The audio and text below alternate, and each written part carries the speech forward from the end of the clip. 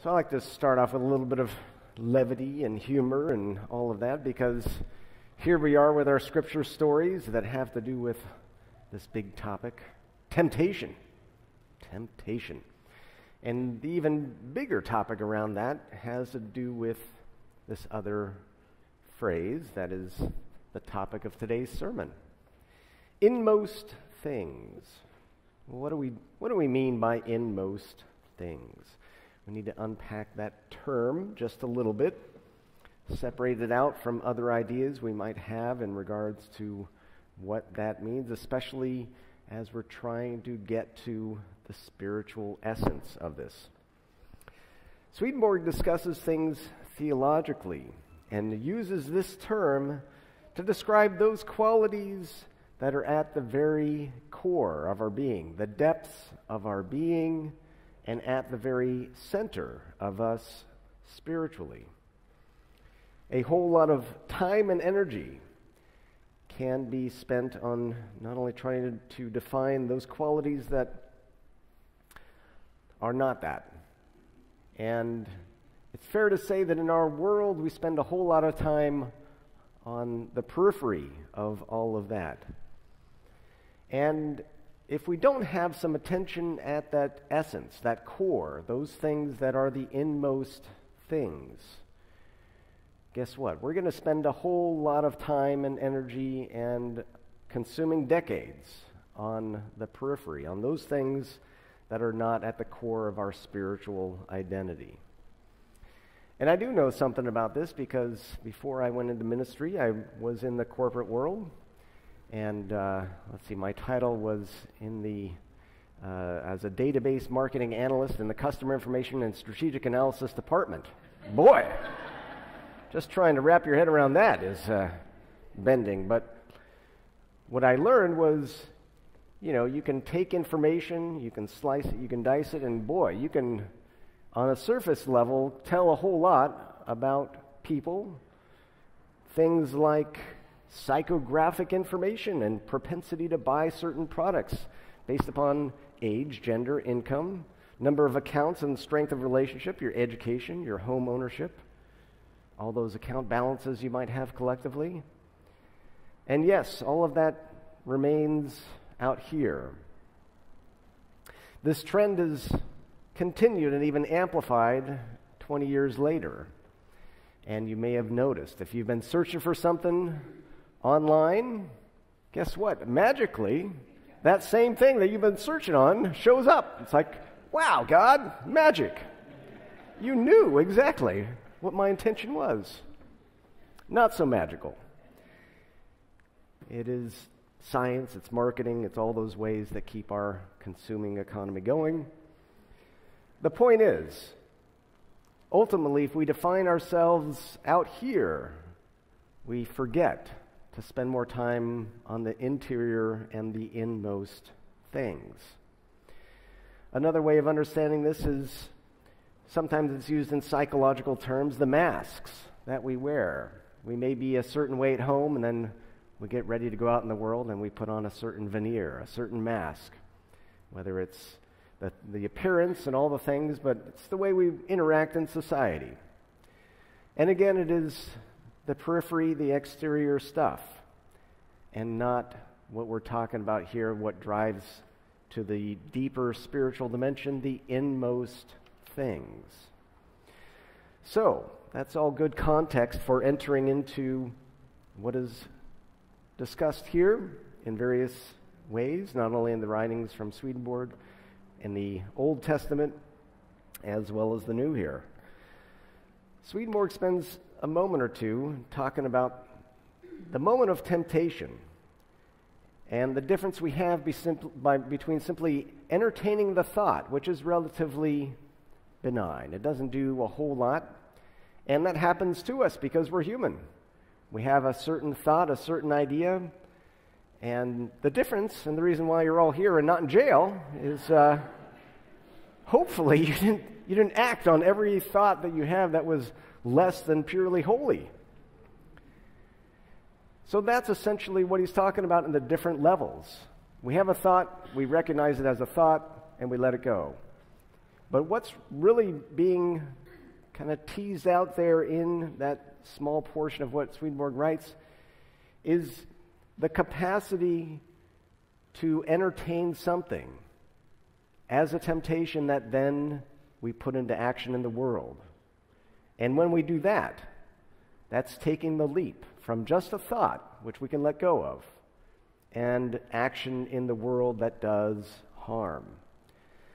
So that's a big topic. It's a big discernment in our own lives, and we are talking about inmost things. And as Swedenborg said in that quote, "But when evil enters into the will, it does harm, for then it also goes forth into act whenever external bonds do not restrain. External bonds, meaning all those things that if we did it, there would be some consequence for it out in the world, because that's why we have laws. Now here's where it starts getting more interesting in the spiritual terrain, especially we're digging deeper on the inmost things. Let's say we have a sweet tooth. Let's say we really love sugar. And let's say after every meal and before each meal, we love to have lots of amounts, large quantities, cookies and ice cream, anything sugary. Now here's the thing about it. We have bodies, and so pretty quickly we're going to understand after a few days it may not be the healthiest choice. The same is when we get to the spiritual understanding of that inmost thing. We choose something that's good, healthy, and aligned with God. Guess what? It feels good to do good. We naturally gravitate towards that. And you see children interacting with one another, they have that capacity as well. So in small quantities, it's good to have that, but maybe not every meal. You don't consume large amounts of it. But this translates to the spiritual qualities, especially as we're entering into digging in deeper on the Genesis story. Now, it'd be hard pressed to talk to anyone on the planet at this point and have them not have any context or understanding for Adam and Eve.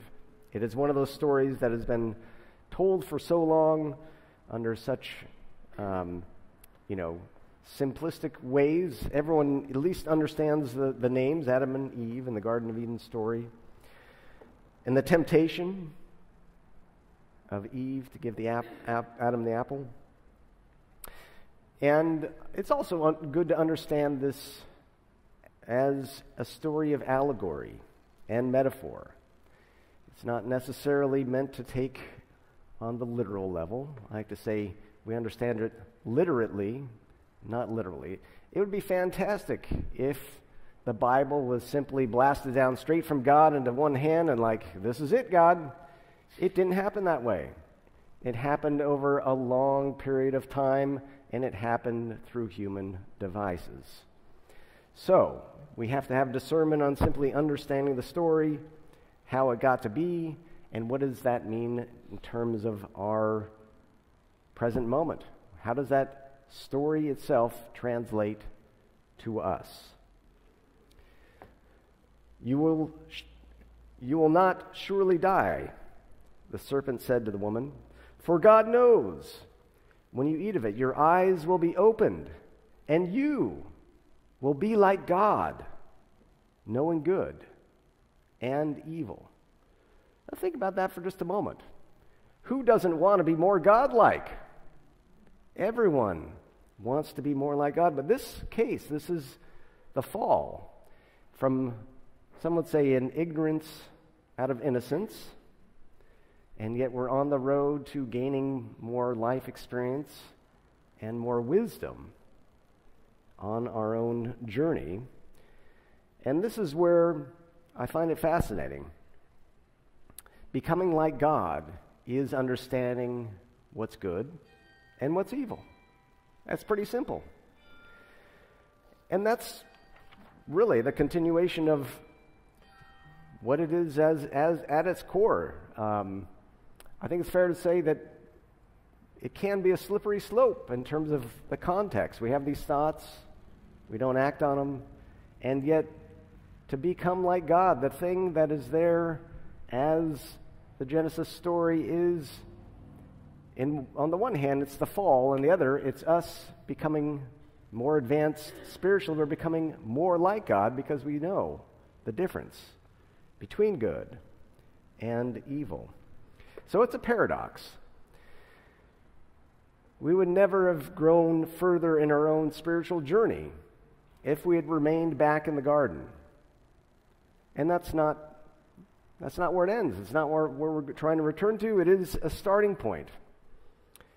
It's also tempting. There's a temptation here to go back.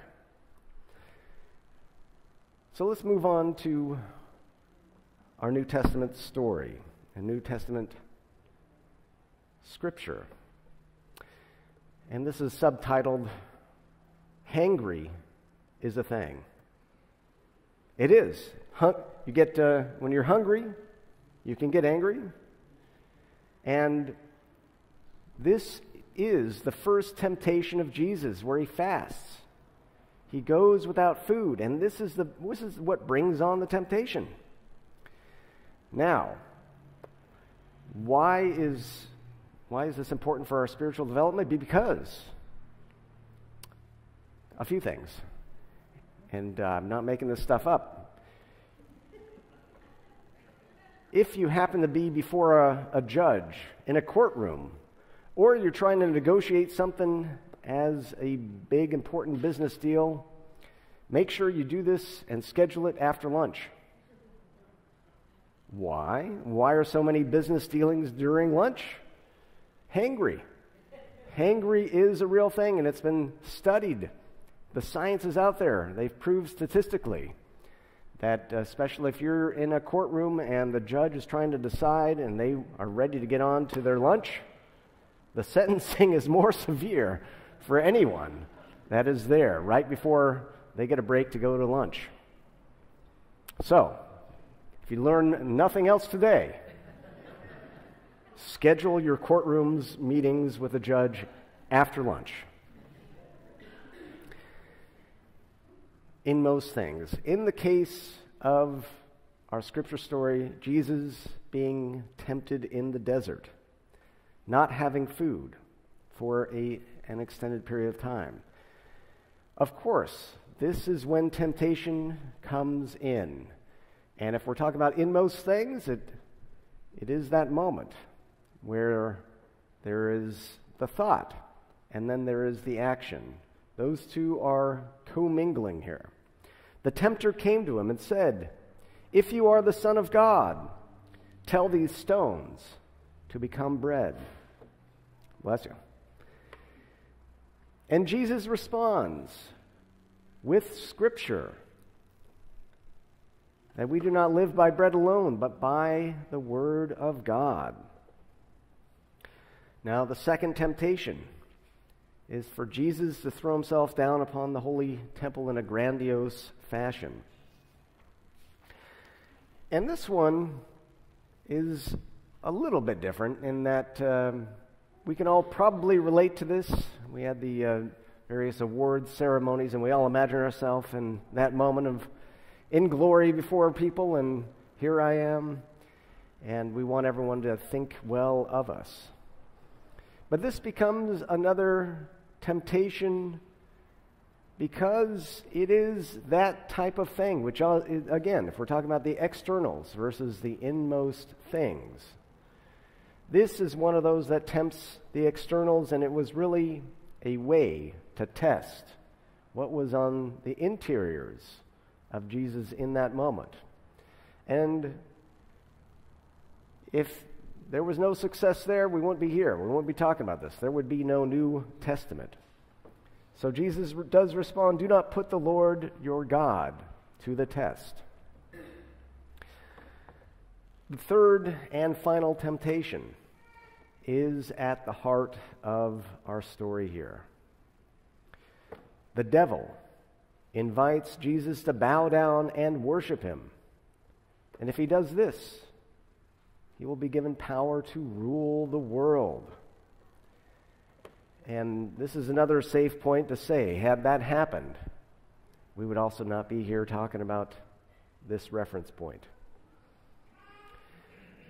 It's also fair to say that each of us in our own journey wrestles with similar temptations on a daily basis. Things where we are able to maybe gain more in the exterior world. Those temptations.